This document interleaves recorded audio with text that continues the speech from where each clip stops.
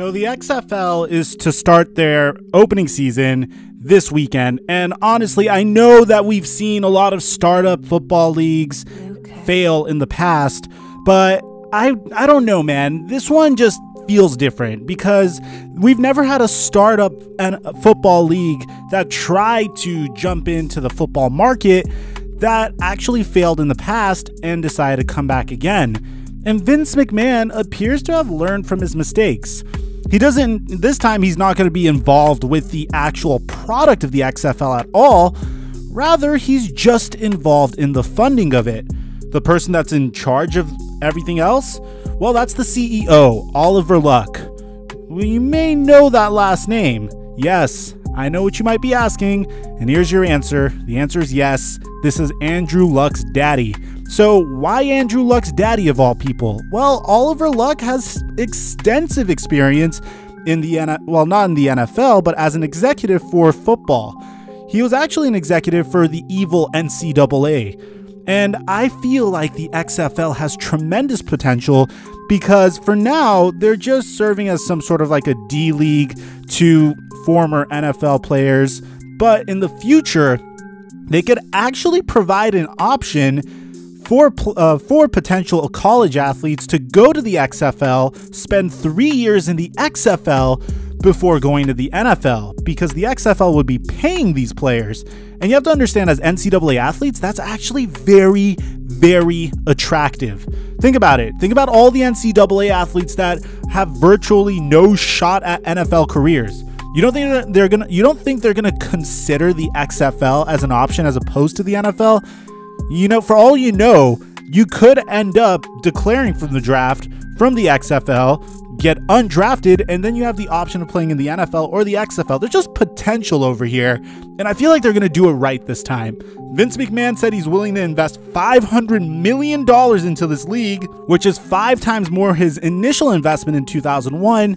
And the fact that he's not going to try to make this a WWE football league with hot cheerleaders and everything just makes me a little bit excited. I have a video coming out about the differences in rules in the NFL and the XFL this upcoming weekend, but for now, I figured it'd be a lot of fun to make this video because there's a lot of former NFL players that I could see joining the XFL. And the first one, and he's the most likely player to join the XFL because he actually talked about it, was Chad Johnson. So I don't know if you guys seen this video I made or not, but Chad Johnson actually has interest in trying out for the XFL as a kicker. Could you imagine that? Chad Johnson as a kicker, not as a wide receiver, but a kicker.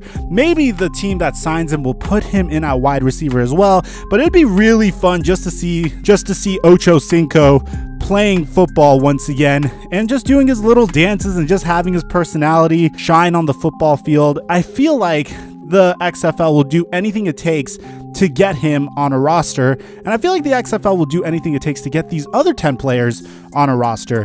And the next player that I think the XFL will try to sign is Adam Pac-Man Jones.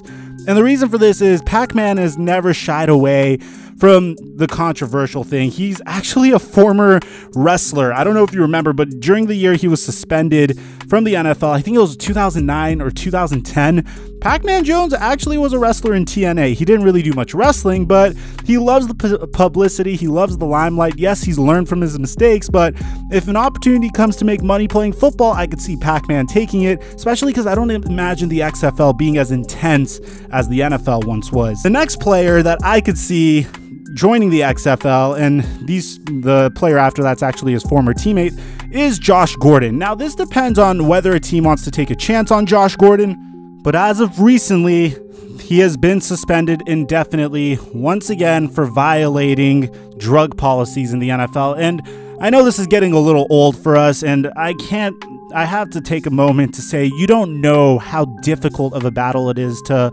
battle with a crippling addiction. It's not something as easy as, oh, I could stop. You know, this is something that's literally harvested in his neurology. You know, he may need some things to function. I don't know how his brain works, but let's be sensitive to Josh Gordon's situation.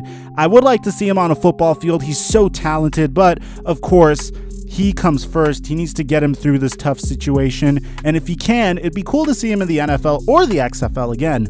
The next player that I think is a lock to come back to the XFL is Johnny Manziel. And the problem with this is Johnny Manziel, as entertaining of a player that he was, he's just not a good football player. And it really depends on whatever roster signs him. How is the competition that he's going to be facing off against? Because if you go back to his tape when he was on Texas A&M, literally all he would do is scramble around, look, scramble around, and he would make a play happen with his feet or, just purely off of improvisation. So the question is, will Johnny Manziel face steep competition in the XFL? And if he does, then chances are they're not going to be interested in signing him. But this dude has so much clout that you just got to give him a chance. The next player that I think will join the XFL for similar reasons as Josh Gordon is Randy Gregory. And Randy Gregory, if you don't know who he is, he was supposed to be a top 5 pick in the 2014 NFL draft. He fell all the way to the second round to the Dallas Cowboys because of drug issues. And for the most part, he was suspended again indefinitely, despite being extremely promising as a pass rusher for the Dallas Cowboys for substance abuse problems. And I think he'd fit in with the XFL. Again, it matters how much the XFL wants to place an emphasis on drug policies.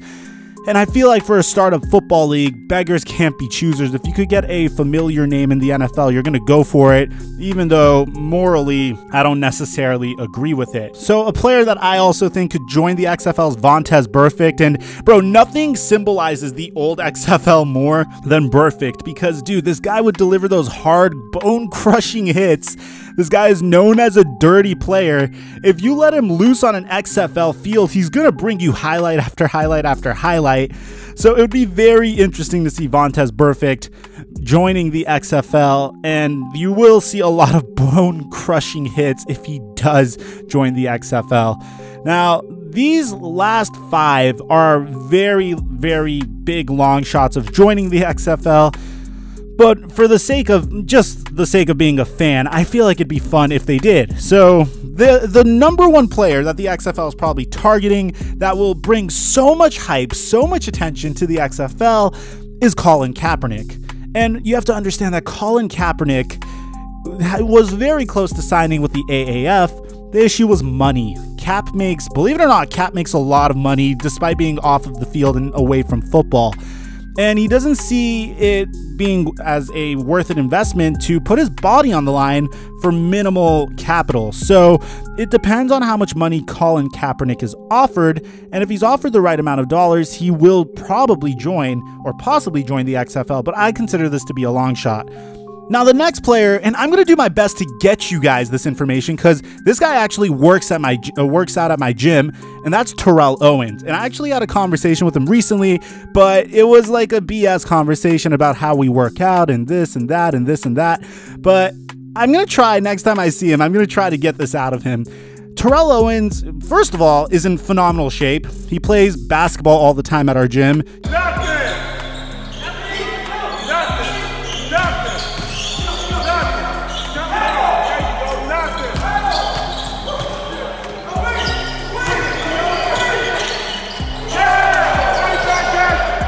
And he's in phenomenal shape. He's still working out, he's still training, and he was interested in continuing to play football according to a recent documentary on his life called The Football Life.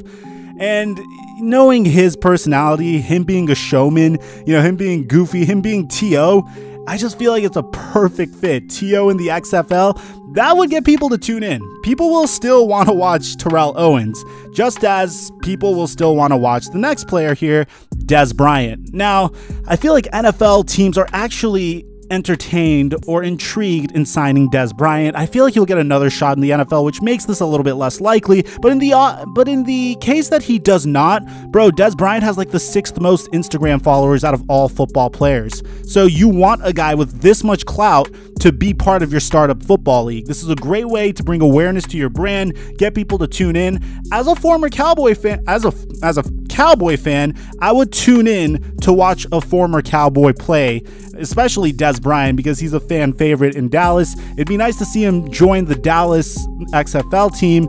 And the final 2 players that I think can join the XFL. These are long shots, bro.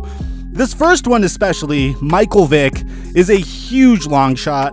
Like, he's made so much money in the NFL. I don't see why he would put his body on the line. He appears to have an analyst job now, and he's very revered in the football community.